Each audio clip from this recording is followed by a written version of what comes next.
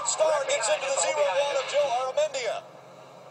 Justin Lofton also involved as well. You got to watch the job that David Starr does in this crash. Caution's out, caution's out. Third caution of the night comes out. The 81 of David Starr, hometown hero, involved. Joe Aramendia also involved in this in the 0-1. We saw the 7 get caught up. That took a long time to develop. Something happened coming off turn 2, and they didn't wreck till they got all the way down to turn 3. Let's take another look at it right here. The 0-1's going to move up the racetrack. David's going to try to go to his outside, and he was trying to get between the 7 of Justin Lofton, and the 0-1 didn't quite make it. Now watch the 0-7 of Tony Jackson Jr. gets into Justin Lofton in the 7 truck and turns him into the outside wall. Look, David Starr still hadn't crashed. He was trying to. He tried to all the way down the back straightaway, but he finally got to head in the right direction.